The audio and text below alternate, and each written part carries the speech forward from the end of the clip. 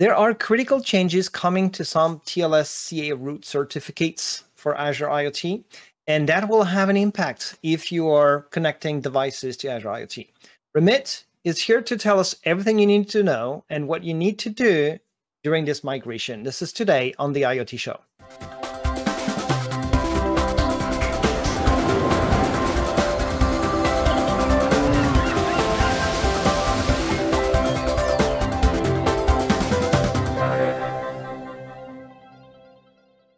Hi everyone, you're watching the IoT Show. I'm Olivier, your host, and today with Ramit, we'll warn you about getting ready for a TLS Root CA migration. Ramit, how are you today?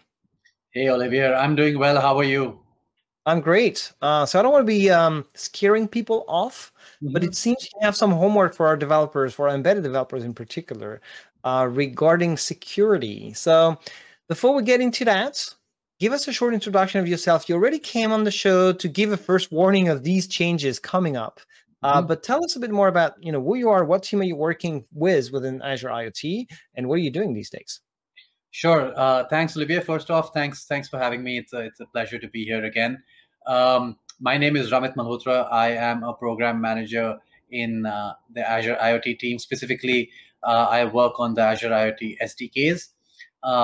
I'm sort of a catch-all PM for security. My job is to ensure that our developers have the most secure experience connecting their devices to Azure, as well as to ensure that the tool or vehicle that they're using to connect, which is our SDKs, are also have best-in-class security.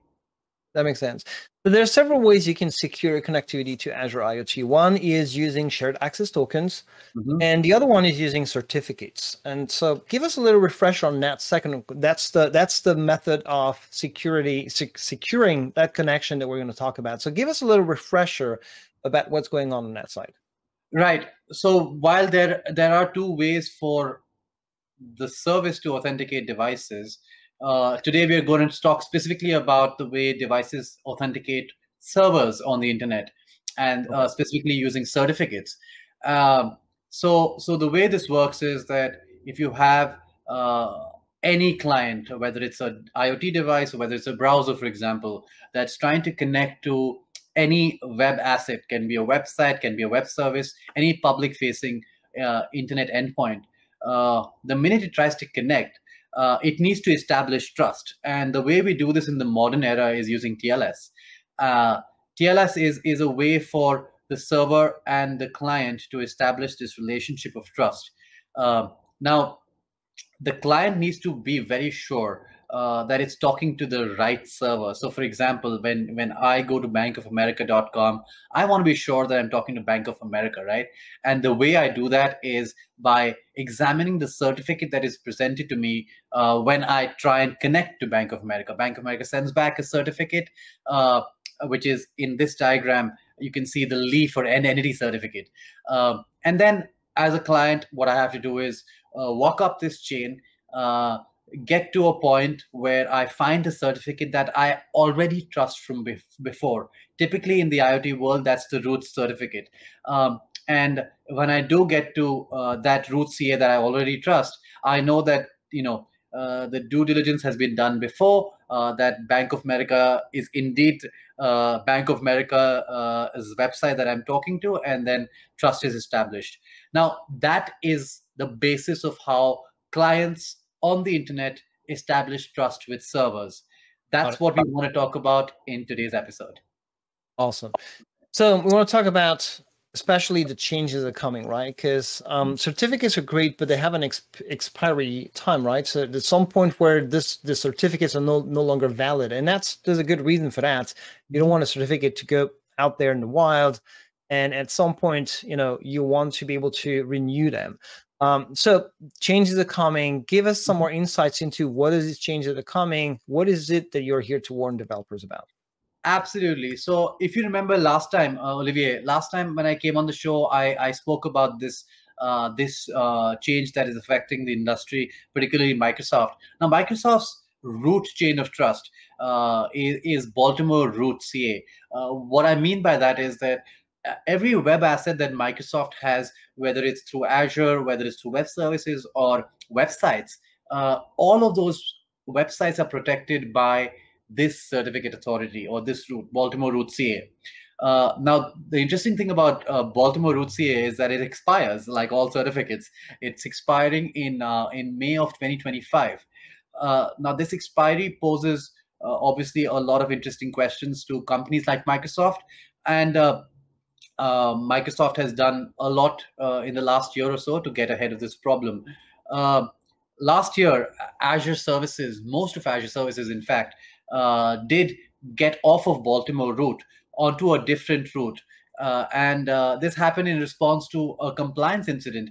We were found, our intermediate certificates were found to have some compliance defect, due to which Azure decided that, well, since Baltimore is expiring anyway, it makes sense to just get off of this chain and go on to the new chain that we're going to use going forward. And that chain is called the Global G2 route, also by DigiCert. And that route expires in 2038. That route has issued Microsoft 2 new ICAs. Apologies, I think it's 4 new ICAs. MS Azure TLS issuing CA 1, 2, 5, and 6. And all Leaf certificates, all certificates that will be presented to clients by websites, by web services, by IoT Hub and DPS, for example, in our world, will going forward have this chain which chains up to DigiCert Global G2. Now, if you remember last year, what we did is we decided that while most of Azure and most of IoT services will go on to G2, Hub and DPS particularly decided to hold off that migration. And that was done primarily for our customers. We realized that there was not enough time for our customers to understand and prepare their devices for this migration. So the warning that you talk about from last year was that, hey, this migration is going to come up, and we're going to be announcing it sometime this year. And this is that announcement. So once we do this migration, IoT Hub and DPS 2 will be changed to the new route that Azure uses, which is the DigiCert Global G2 route. Nice. Okay. So I've seen some different dates in there, right? So we're talking about the fact that the Baltimore Root CA expires in 2025, right? So it gives us some time here. But here we're introducing changes that will allow, the migration, would say, to be progressive and smooth, I guess, right? I hope. So what's the timeline looking like for developers out there so that they understand when they have to do what? Absolutely, and that's why I've got this big splatter across the slide which says June 2022. That's when our migration for Hub and DPS will start in production regions across Azure. June 2022 is when we will start, and I think we will end by sometime around October 2022. The detailed timeline for this is in this slide. So on May 27th, which was Thursday last week, we published a blog detailing out this timeline and what customers are expected to do, how they can safeguard themselves and protect their devices from any disruptions, and how they can get ahead by testing devices with the new root certificate against endpoints that we've made available. So what's required today is that everybody needs to go and ensure that the DigiCert Global G2 root is in their devices. Now, this certificate could be present in the operating system certificate store if in case you're using Windows or Linux or something like that in your device. In case you have a custom firmware, then it's possible that the root certificate is either flashed in or is using some other way of storing it on the device. Whatever the case may be, it's imperative that the G2 certificate is available to the TLS stack that lives on the device.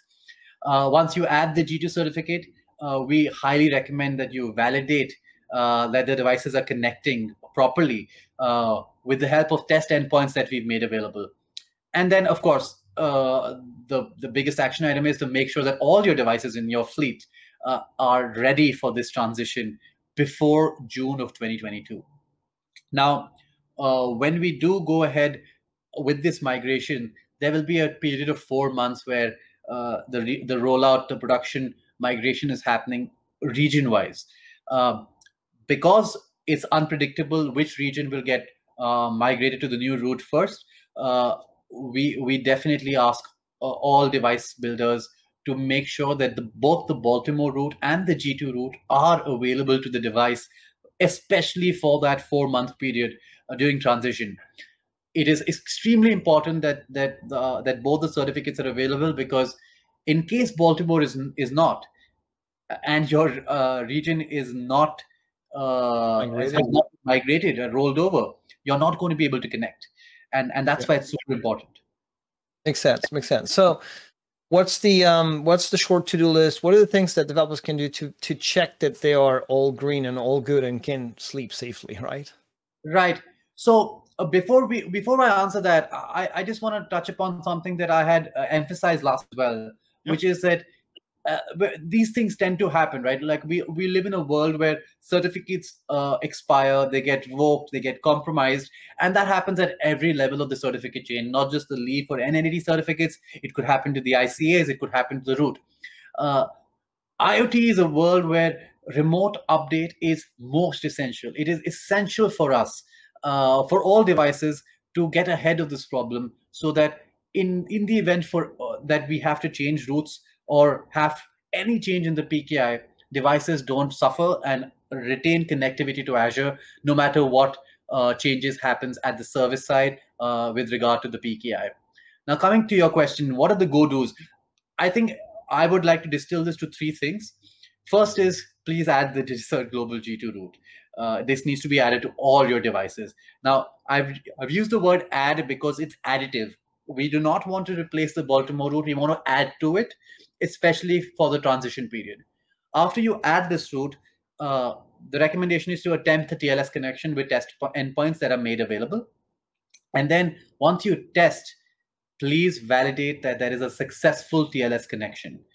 It's extremely important for ensuring that your devices continue to connect successfully with Azure, that the successful test has occurred, and that your devices have not broken connectivity.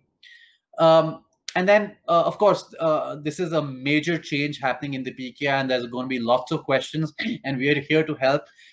So in case customers have any questions, they can go to Azure portal, they can open a support request, fill out the details as shown in this slide, and support will get back to folks with answers to frequently asked questions, and support will obviously also help in testing. So in case you have an enrollment and you want to test the DPS side of things, support will be able to create a test device ID and help you test that enrollment process and ensure that you're protected from changes in DPS as well as IoT Hub. Nice. So I was hearing the song, you are not alone in that. We're definitely here to help you out. So Ramit, before I let you go, any particular gotcha? Because we're talking about a migration, from a root CA to another one, but I hear there's something they need to pay even more attention to. Yes, there's good news and bad news. So the bad news is that there are gotchas in any large-scale migration like this.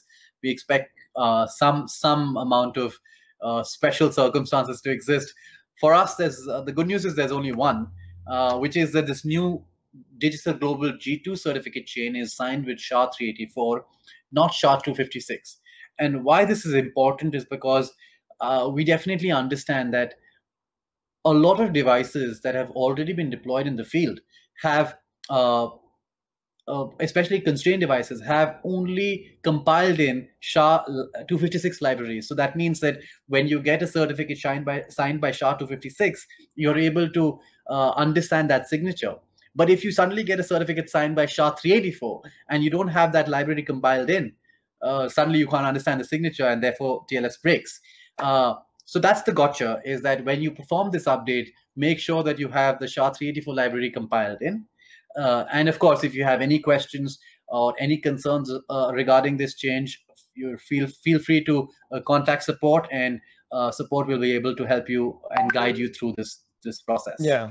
Yeah, no, I definitely see that as being something that especially embedded developers and microcontrollers were trying to optimize for size, only put on their firmware exactly what they need. So they have the 256 SHA encryptor and decryptor, but not the other one. So definitely something to pay even more attention to.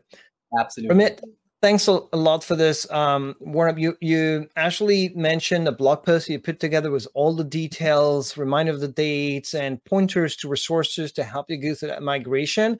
The link is down there. It's actually sliding down there. It's aka.ms/IoT-CA-updates, right? Yes, and this blog will have everything that a customer needs to understand what I've spoken about, including all the certificates that are going out, that are coming in. So I would say that this is the gospel of truth for everybody. This blog, if there's any change with regard to the migration timeline or any other gotchas that we might run into while we are doing this migration together, it will be updated in this blog. So this blog is super important. Perfect, Ramit. Thanks a lot for your time. Everyone, thanks for watching this episode of the IoT Show. Hope to see you soon. Bye. Thank you. Bye-bye.